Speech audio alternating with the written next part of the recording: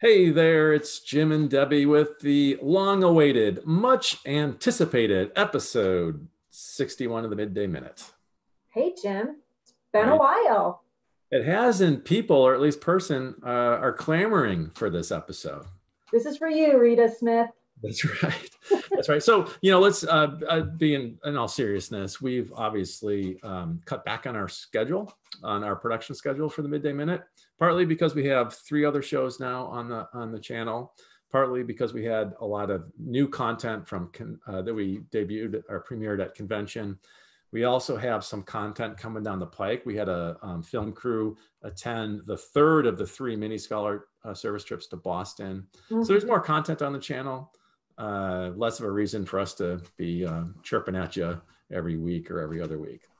Right. We're going to try to get back to a regular monthly schedule. So far, August kind of got away from us because vacations and just, summer business. But we're going to try to settle into once a month, probably on the 1st or 2nd Wednesday. We'll try to figure that out. Stay tuned. Now, on today's episode, we are going to be talking about Fidelity Club. Last month was Fidelity Month, our first ever Fidelity Month, Fidelity Club Month. And we're going to have Ashley Hart, who is the architect of that promotion. And she heads up the Fidelity Club program for us. She's going to come on. We're going to talk a little bit about the Fidelity Club. After we say goodbye to Ashley, we're going to talk about some other exciting things that have been going on, including a trip to Ohio for me, some exciting things happen on the last of the 3 mini scholar service trips to Boston. And we had a special visitor at headquarters also. Yeah. All right. All right. So without further ado, let's bring in. Without further ado, on the Midday let's Minute. bring in Ashley Hart. Here we go. Just a little bit rusty on the Zoom. Ashley should be coming in right now. Here she is, coming at us from our war room at headquarters. You're in the office today, Ashley, right? Yes, I am in the office today in the famous war room. That's right. That's where we plan our wars. We plan and manage our wars right there. I guess we should acknowledge that. The building, we are all in at least 2 days a week, and we are working from home those other days. And next week, we move to at least 3 days a week schedule. So, things are cautiously and slowly getting back to normal. So we were just thinking about Fidelity. Is it Fidelity Month or Fidelity Club Month? We can call it Fidelity Club Month. Use the full term. Yeah, it's almost over. I've going like 5 weeks between episodes. I'm really rusty, really right now.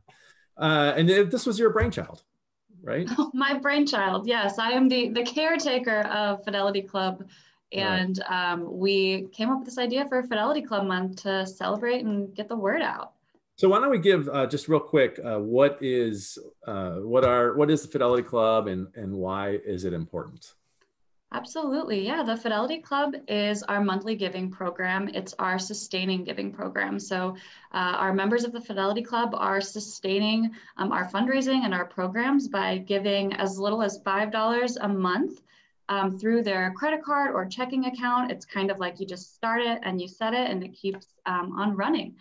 So the sustaining gifts are super important. I know we really saw that this past fiscal year with COVID starting, is that the Fidelity Club members really were able to keep our fundraising up through really challenging times for lodges and for everyone in the country.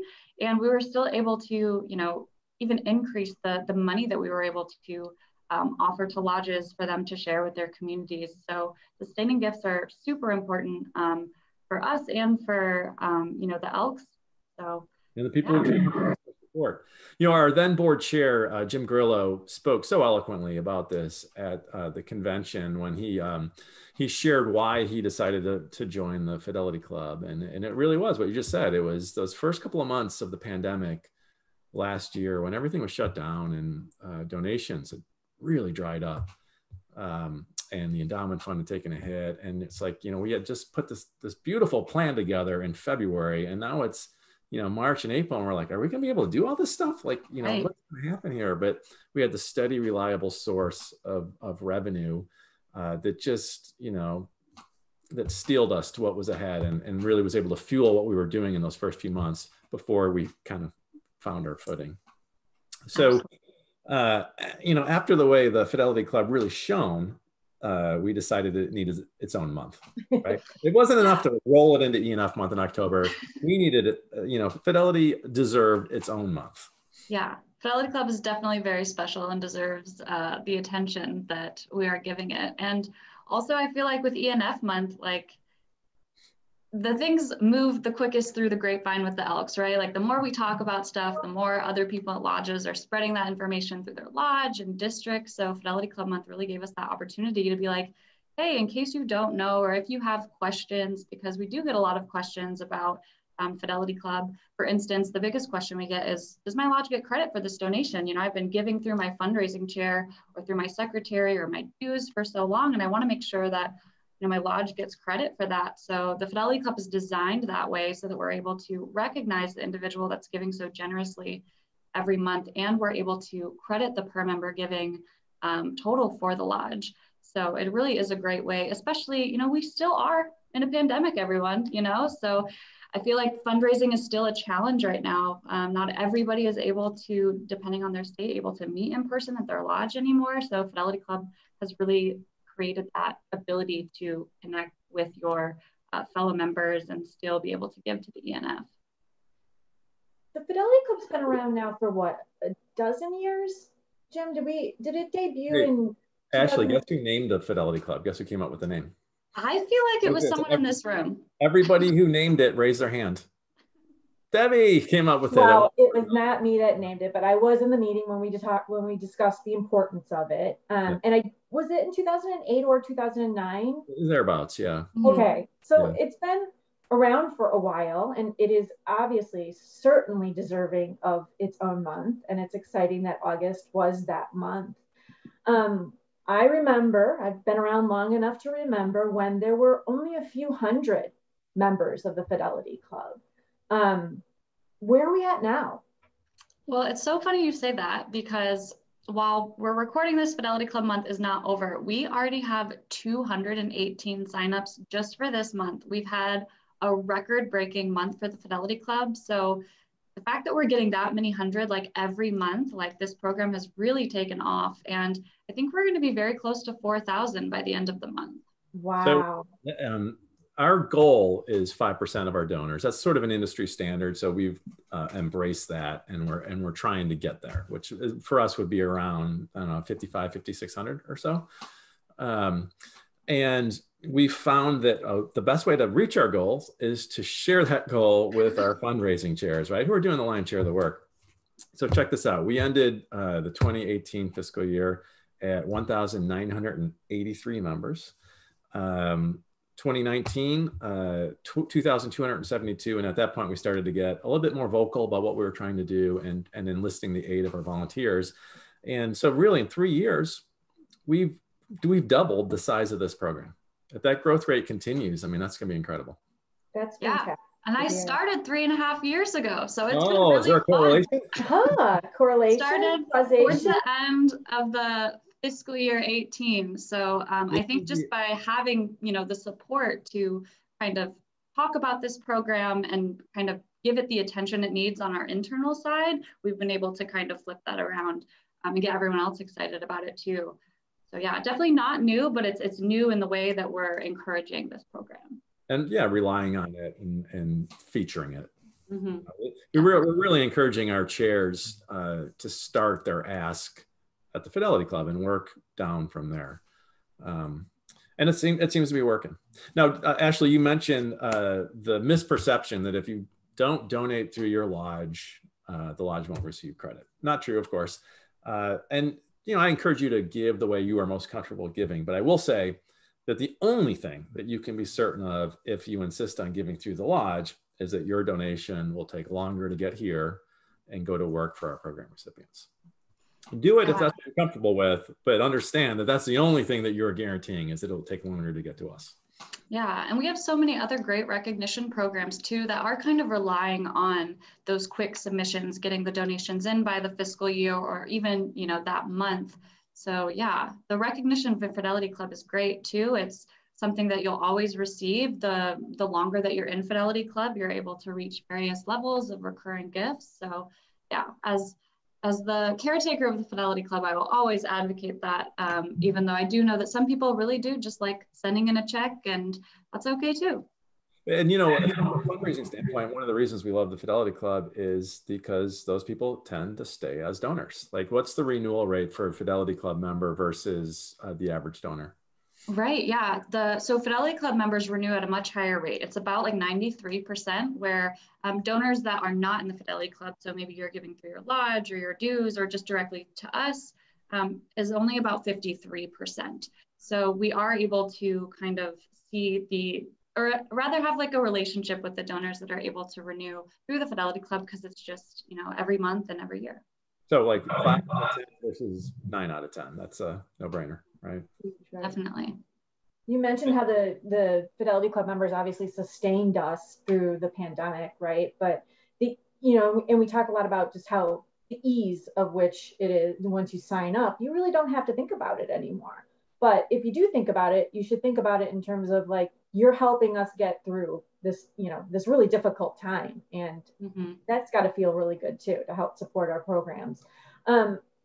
Jim, and not us, but the people we're helping, the people who are counting on. Of course, the lodges. Now, do you find that Fidelity Club members tend to designate their gifts to a certain program, or is it just general supportive programs or to the endowment fund? How does that usually play out? Yeah, so it kind of varies. We have the option of designating gifts. There are some people that just love all of our programs, and so they will choose to support all of our programs, and that allows us to kind of be flexible with what we need. Like, for instance, with the pandemic, when we really needed that money to go towards the community investments program, we also have donors that have really strong relationships, maybe through the hoop shoot, and that they want to support that. And then, of course, we have a lot of people that designate to the other programs, as well as our endowment fund that has been around as like our longest standing designation. So yeah, it's definitely allows you to support whatever you're interested in, and whatever you're connected with ENF. And so when you sign up, you get to choose, right? Yeah, and I think it's important to mention too that there's so many ways to sign up for the Fidelity Club. Not everybody that is a donor at the ENF is really on the computer a lot or comfortable signing up on the computer. So no matter how you sign up, we're always offering a way to designate your gift. So you can call, you can go through your fundraising chair. They have a lot of materials at the lodge as well, and also do it online as well. And we find also that Fidelity Club donors tend to give more also because, giving small amounts each month adds up over the course of the year. So it's, what is it? I think it's about like $220 compared to like an annual giver at about $50. Yeah. So, a lot of reasons to love the Fidelity Club, whether you are a fundraiser or a donor or a program recipient, right? Absolutely. So anyway, we felt like Fidelity Club needed to shine. We gave it its own month. What did we do? How did we celebrate? And what happened? Sure. Yeah. So what we decided to do was like a communications takeover. Shout out to our lovely communications team that was able to help us spread the word through both our monthly newsletter, our ENF fundraising chair newsletter and Frontline.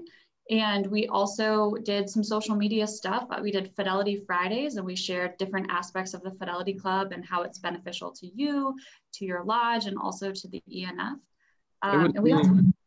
It was really fun to see how some of the lodges and some of Elks out there embrace the hashtag Fidelity Friday, right? And start seeing them use that in their posts. That was fun to see. Yeah, we got some great responses too. And like I mentioned before, we got a really great turnout. I still have another week of gifts to process after today. So hopefully we'll have some final numbers to see how our first month of Fidelity Club went, to kind of inform how, maybe how we'll handle it next year. So get ready for August 2022. Exciting stuff. Finally, you already shared some of the results of the month, but any stories stand out, or anything else you'd like to plug about the Fidelity Club? Well, I just really want to shout out our fundraising chairs who have really grabbed onto this program and seen how it's helped them connect with the members in their lodge. And we are seeing so many brand new Elk members that have never given to the ENF have their first gift be the Fidelity Club. And so we've talked about how that's kind of the important step that we want our volunteers to be taking, and they totally are. And also we have like a very large amount of fundraising chairs that are also in the Fidelity Club. So special shout out to all of our volunteers that are really just keeping this program moving forward on our behalf. That's great. Debbie, you got anything else for Ashley? No, I'm just excited to hear the success of the first Fidelity Club month, and I look forward to actually knowing exactly when you get through this week where we ended up. So congratulations to you and to the whole donor services team for making this not only a priority, but the success that it is. And I look forward to us reaching that 5% that we set. We set that goal a while ago. And like you said, our fundraising chairs are doing all the heavy lifting to make it happen. So I'm glad we'll be there by the end of the fiscal year. Yeah. Fingers crossed. All right, Ashley, thanks so much for joining us. We'll see you at the office soon. Yeah, thanks for having me. Bye. Thanks, Ashley. Bye. Bye-bye. So Debbie, yeah, that's Fidelity Club Month. That was fun. Absolutely. It's a great program. It's a great club to belong to. And well, we are both members, right? We're members, right? It's certainly to see the number, to hear those numbers, and to know what it's doing for us as the foundation and what it's allowing our lodges to do with our programs we should all feel really good about that. I mean, it is quite simply, without hyperbole, the best way to support the Elks National Foundation. Right. So, and there's lots of reasons to support the Elks National Foundation. And let's just talk about some of the things that happened real quick. Last time we recorded, we were at the mini scholar service trip to Chicago. Since then, there's been one in Santa Monica, and then was it just last week they were in Boston, right? And there was right. The week of the 19th through the 21st, it was in Boston. And why don't you tell everybody what happened there at the tail end? Well, everybody, first of all, our hearts and prayers and thoughts go out to all the people in Louisiana and Mississippi experiencing Ida. But what happened in Boston, of course, was that Henry was coming through. So if you will recall from the forced ping pong playing episode 60, we had talked about the mini trips, right? And the whole concept was that we wanted the scholars to be able to drive into the location. So that's how we picked kind of Chicago and Los Angeles, Santa Monica, and Boston. We have a lot of scholars in and around the area. Well, Boston's not a big college town, though, is it? It's not. Like, we really had to import a lot of scholars to get there. But, we made it happen. Yeah. So for that trip, there were 12 scholars. And I think 8 of them actually drove in or were attending Harvard. So they just had to, go down the road. But I got a call that late on Friday night, the 20th, and it was our our scholarship manager, Colleen Conrad, saying, Debbie, I don't know if you've been watching the news, but there's this hurricane that's about to hit Boston. And I was like, actually, I hadn't been watching the news. So let's talk through. So the good news was the scholars served all day Friday, all day Saturday. And then after that, they were able to leave, to go home. And then the handful of scholars that flew, including our scholarship manager, Colleen Conrad, were able to get out on Sunday, which was great, with, maybe just a bit of a delay. The only person that was affected the most in terms of canceled arrangements was our own Elks Scholar Fellow, Grace Roebuck, whose train to Rhode Island was canceled. So she had to leave to go back to Providence on Monday. Mm-hmm. But all's well that ends well. Everybody was safe. They all had a fantastic time. And as you mentioned at the beginning of the show, we sent a film crew to interview them, and we will be premiering that in the coming months. So I'm excited about that. Our good friend Al from Springfield, Mass, headed over to Boston to We've been doing all our hoop shoot stuff for the past. Right, all the Gridios. So he knows us well, but he doesn't know the scholarship program all that well. So it's great to have him have a friendly face to do that. So he was there, and we'll, like I said, we'll get that debuted in the coming week. Speaking of friendly faces, we had a visitor at headquarters a couple weeks ago, Jay Little, top scholarship recipient from 2016. Jay Little Cunningham came in. Yep, he was in town visiting a friend, attending a friend's graduation party. And the two of them came by to take a look at the memorial. And then Grace and I took him out to lunch at one of our favorite haunts, Francis's on Clark Street. How wonderful. Really, it's always great catching up with Jay, and really with any of our scholars. Yes. It was nice to see him, and he is on his way to taking over the world. Yeah, and it is of course not lost on us, the relationship that we've built with our scholars. And I think it should be noted that Jay reached out to us, I think the day before, to say, hey Elks family, I'm going to be in Chicago. I can't imagine being in Chicago, being so close to you guys and not seeing you. Right. So, I think it was a last minute trip for him, but that you and Grace were able to take him out where, Kate and I and Colleen were all working remotely and weren't able to get into the office that day, but that it meant enough to him to say, hey, I'm going to be there, and he was only in for 24, 48 hours. It was a real quick trip. So, and without fail, every time he walks into the memorial, he says, this is like home. Love it. Love it. Love it. And then, last weekend or 2 weekends ago, same weekend as the Boston service trip, I went to Ohio for a very special presentation. Debbie, do you know what a 5-tool player is in baseball? No. 5-tool player is someone who hits for average. They hit for power. They run fast. They have a strong and accurate throwing arm. And they have a good glove, very good fielder. Now, sounds like the type of player you want on your team. Absolutely. Everybody wants a 5-tool player. So for the foundation, we have what I would say, the equivalent for us would be a 4-tool player. And those tools are, a generous spirit. And by that, I mean, giving to us is important to you. It's something you do consistently and reliably, regardless of the amount. Giving your time also, and that's the second and third tool. One would be as a fundraising chair. Because, when people give to the foundation, most of them, they're not responding to one of my beautifully, eloquently written fundraising appeals. They're given to someone who comes up to them at the lodge and says, hey, I noticed you haven't given this this year. You want to take care of that right now. Very important to us, our fundraising chairs, as we just talked about in the previous segment with Ashley. But also people who volunteer on the programs we fund. Because, hey, let's face it, that's what it's all about. It's about building stronger communities through these programs that we fund.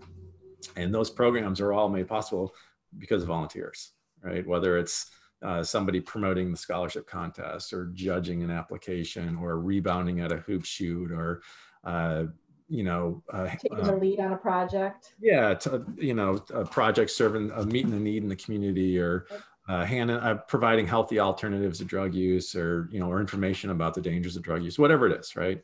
So going to the veterans hospitals, giving your time in that way is so important too. That's the third tool, and the fourth tool is more rare, and that is someone who has a pulpit, and they use that pulpit to preach about the Elks National Foundation. And so I went to Columbus, Ohio, to recognize the first ever champion of the Elks National Foundation. In our 93-year history, was it 93-year history? We had never presented an award like this before. And I went to do that. When I say a champion of the ENF, I'm not talking about in a sports sense, although I set this up by talking about baseball. Talking about in the classical sense, like a champion. If I had to pick one person to go out and fight a battle for us, I would pick Mary Carolyn Nicholson, the former First Lady, who has been an ENF fundraising chair at the Lodge District and state levels. She's been a longtime grants project coordinator. She's a bronze level donor who has donated for, I think, 21 consecutive years. and she is just constantly preaching about the ENF. So that's why it was a quick in and out trip for me. I was invited by Kermit Morse, our longtime friend from Ohio, to do this, and jumped at the opportunity, and that was a lot of fun. Plus, fantastic band they had at the you've been to Ohio before, so you know the crew. Their Friday night, they call it a fun night, and it was fun. It was a really nice buffet, and then they had this band from, I think, out of Union City, Indiana. I can't remember the name of the band, but it was 3 guys with guitars, and they were fantastic. I think they played every Beatles song. Oh, I did. Like I was dancing in my head, in my like chair dancing, until they played Wagon Wheel by Darius Rucker, and then boom, I popped up, and then I was dancing by my table, and people saw me, kept telling me to come out to the dance floor. I went out there and then didn't leave the dance floor for the rest of the night. So. No wonder you're such a hot ticket. Going to support our champions out there in the field, and then you provide entertainment as well. When I presented the award to Mary Carolyn the next day, which totally surprised her, by the way, which was the funnest part. I joked that had it not been for the band and all that dancing, I probably could have come up with a 5th tool for it. But I spent more time dancing and less time thinking about it. But anyway, that's what we've been up to. You got a site visit coming up on the horizon, but we could probably talk more about that in an episode or 2, right? Yeah. Yes. Well, Kate and I are heading to Atlanta in mid-October for a site visit, getting ready for convention 2022. So yeah, we'll talk about that in October. But as we record today on the last day of Fidelity Club Month, also known as August 31st, 2021, today is the last day for lodges who are interested in an impact grant to submit an impact intent, which is really just it's an elevator pitch of what the project is going to be. We then review them and invite select lodges to submit a full application. So that deadline is today. And then tomorrow, when our program, episode 61 airs, is September 1st. And the 2022 Legacy Awards contest starts tomorrow and runs through February 7th.